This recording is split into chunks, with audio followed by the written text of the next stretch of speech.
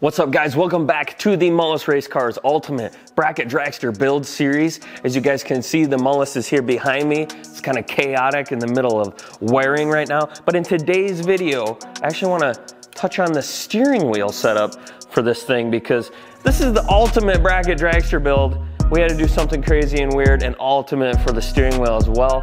So I'm pretty pumped about how that turned out. I want to show you guys that, and as well as a couple pretty big announcements at the end of this video that you guys are going to like. So stay tuned.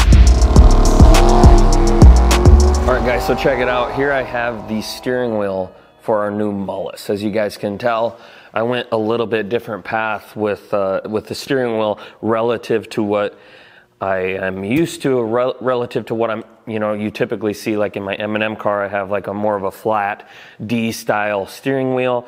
This time we went with the butterfly steering wheel. I've never raced with a butterfly wheel before, but I've always wanted to. I've always wanted to try it out, and I kind of figured this is my opportunity to kind of set one up exactly how I want it, give it an honest go, because I've always, been interested in trying a steering wheel of this style before. I talked to a lot of great racers, and I think what interests me most about a butterfly style wheel is just the fact of being able to place your hand in such a way that feels comfortable to me on the trans brake button.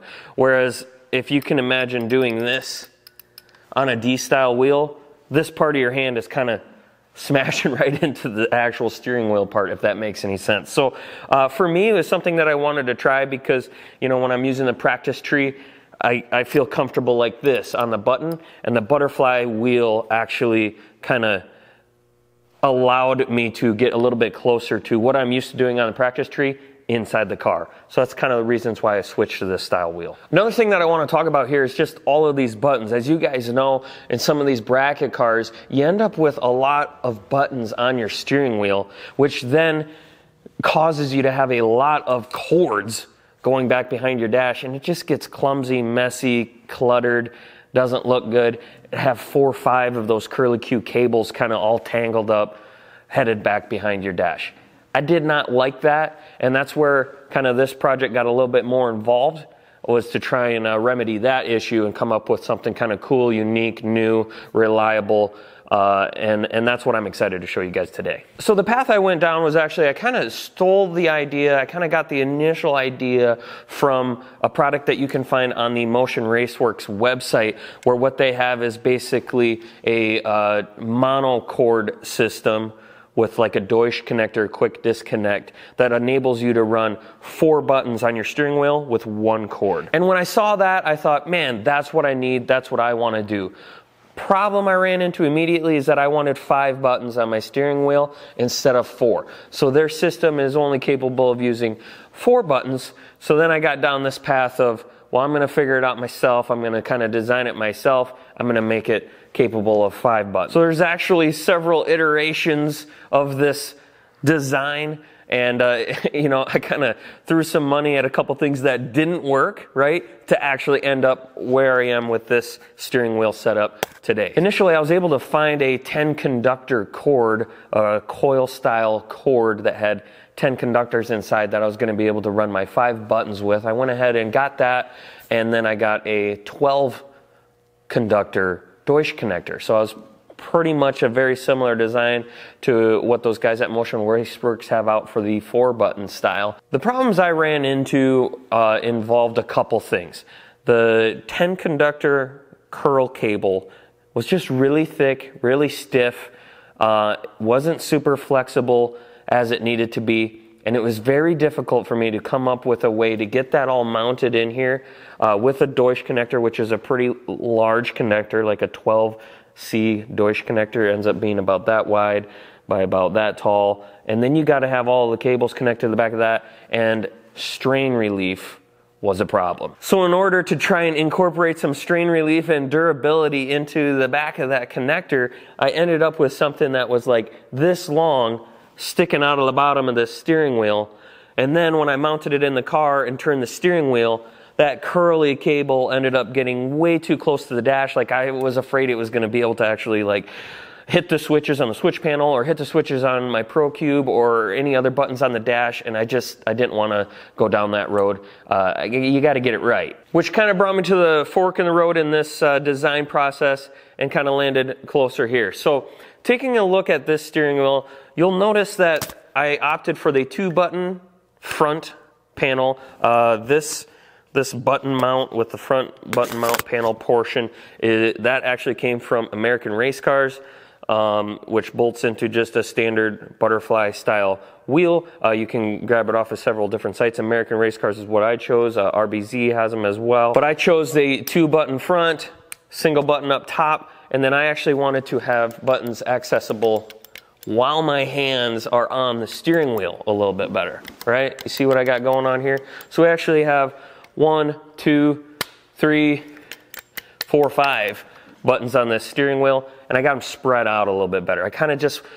I wanted to come up with a design that was specifically tailored to the user interface of this race car that I desired. I wanted it to be exactly how I wanted it to be. This might not make sense for everyone, but this is how I wanted it. In case you're curious what all these buttons are going to be, obviously I have my trans brake button, I have my bump down button, as well as engaging my Pro Stage starting line enhancer.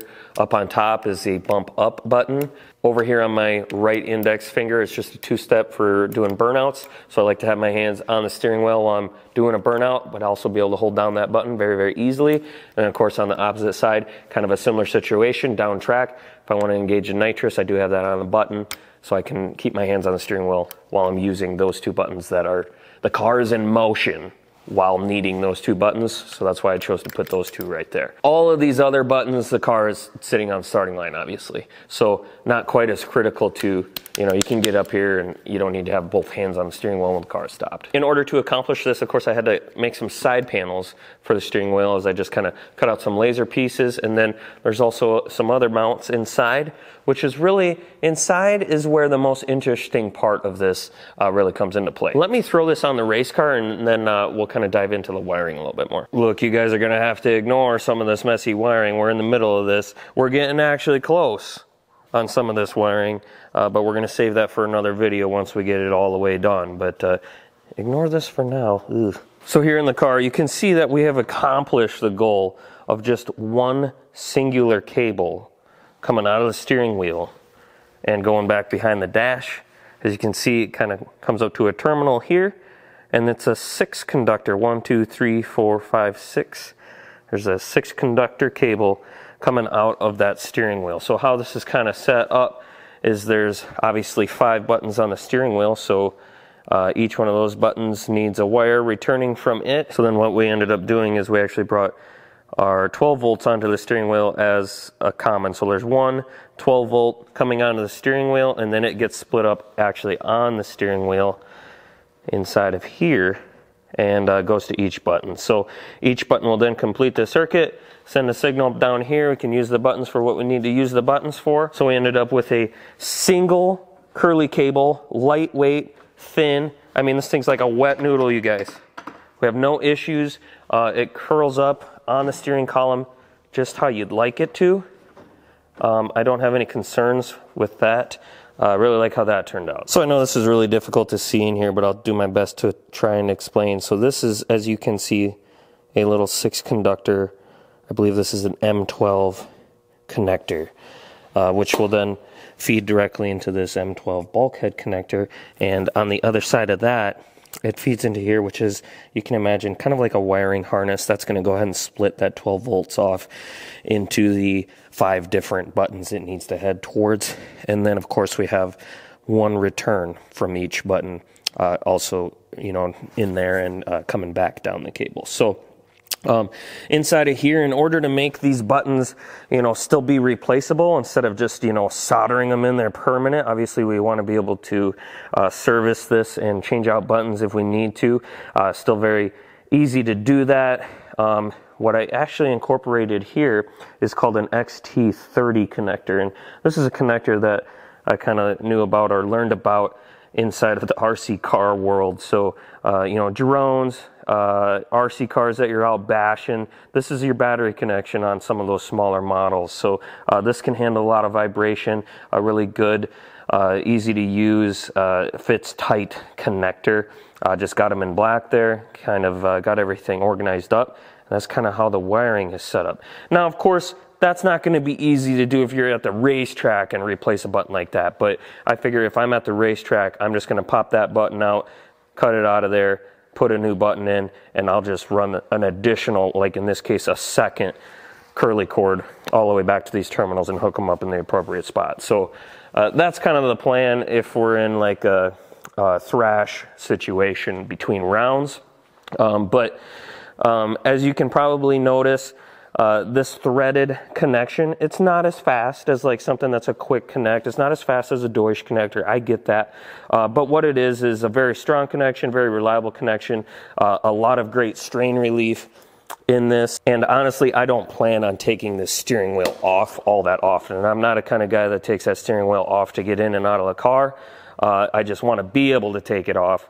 But it ain't going to happen real often, to be honest with you. You guys, have a big announcement for you today as I've been building out this beautiful Mullis Race Cars Dragster behind me, and I realized just how awesome this car is and just how great a job the team over at Mullis did on it. It got me thinking I need to get another one of these cars into the hands of one of you guys. So what we're going to be doing is we're going to be doing exactly that. A brand new 2024 Mullis Dragster chassis is going to be going home with one of you guys. We're doing 200 spots at just $100 per spot, and someone's going to be taking home a brand new chassis just like this one you see behind me. GallStarTV.com is the place you're going to go. Browse over to our online store, pick up some of those spots while they're hot, and we're going to be drawing the winner at the Gall Stars and Stripes $100,000 drag race that's happening July 6th at Tri-State Raceway, and you do not need to be present to win.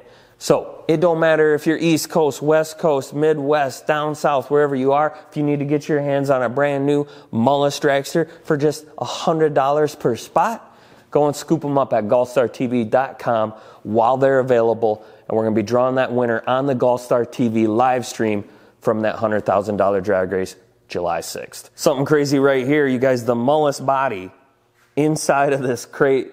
It's actually getting crated up. It's getting ready to be taken out to get some fresh paint on this baby, you guys.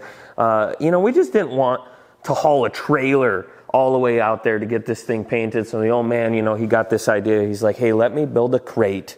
I'll make sure this thing is safe. We'll get a lot of padding in here, foam padding. We'll get everything kind of crated up. You know, we're putting some tail lights on the back of this thing. We're gonna haul this out there in a pickup, and we won't have to, you know, tow everything out with the trailer. We're going to save a little fuel money, things like that. So more on that coming soon, as you guys are going to be excited once you see what gets laid out on this beautiful carbon body from Mullis. It's going to be incredible. You know what else is new?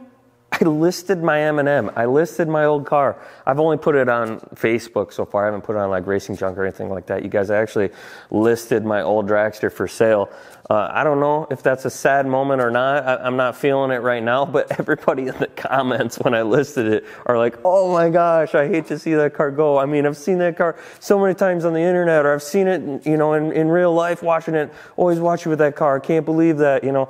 Kind of making me a little bit emotional, you know. I just, you know, so that is posted. If you guys are interested in a great 2006 M&M that's been kept up to date, an excellent car, go ahead and check that out. So that car, it's also listed in the description below here if you're interested in a great bracket car that you've maybe seen a few times on this channel.